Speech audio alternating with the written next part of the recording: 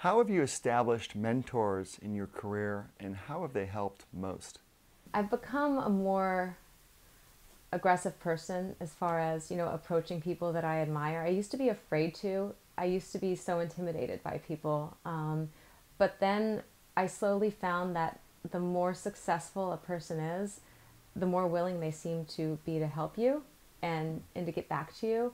And I think, I don't know if, if someone helped them along the way and they remember that, or they understand that, it's part of their role to mentor someone. So I have a few people that I consider to be my mentors. The first one is Sarah Foster, and she's one that I contacted just on a whim, blanket email. It was probably like, sales at Foster's Market or Sarah at Foster's Market or something.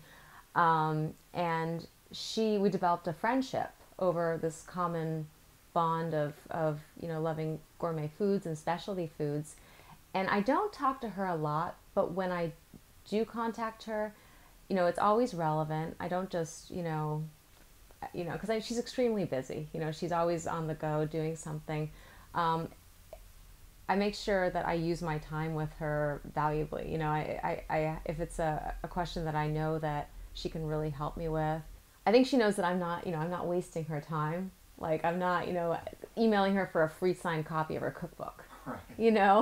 And I think that, it in turn, I was able to actually help her, believe it or not, because she's thinking of marketing her products more, and she wanted to know, who was I using for any distribution. So it's sort of, as I start to do more in my career. I mean, I'm nowhere near, where she is, obviously, but we're kind of intersecting in certain areas, so we're actually able to make it sort of a mutual relationship where I'm able to, give back to her a little bit.